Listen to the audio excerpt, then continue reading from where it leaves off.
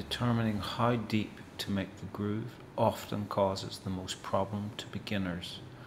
Firstly, before starting phaco at all, always check with the technician or nurse controlling the phaco machine to ensure that the appropriate program is set, that is, higher power, low flow and low vacuum. Concentrate on the central nucleus, deepening this portion and always shaving fine amounts with each pass.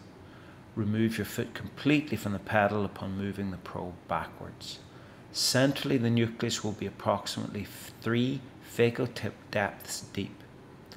When the first groove has been completed, rotate the nucleus 90 degrees and start a new half groove cut perpendicular to the first. During the rotation phase, ensure the pedal is at setting 1 so that the capsular bag will be distended. Once each half groove is created, rotate 90 degrees so that a new arm becomes accessible at the 6 o'clock position.